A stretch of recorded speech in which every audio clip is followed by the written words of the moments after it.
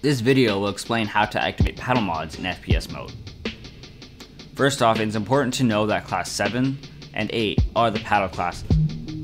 Class 7 sets mods to the left paddle and Class 8 sets mods to the right paddle. Setting a mod to either paddle works the same way as any FPS mod. To set a mod to the left paddle, for example, press and hold the left D-pad for at least 5 seconds. You'll notice the first LED on the roof of the strike pack will light up. This indicates that you have entered the menu mode. From here, you'll want to scroll through the classes until you reach Class 7, which, as we discussed, serves as the left paddle. Advance through the classes by pressing X until the 7th LED is highlighted. Once the 7th LED is highlighted, press Y. You will feel a rumble. The rumble serves as an indicator illustrating to the user what mod they have activated. In this video, we'll set Turbo to the left paddle. Turbo is the 7th mod within Class 7, so press Y until you feel 7 vibrations.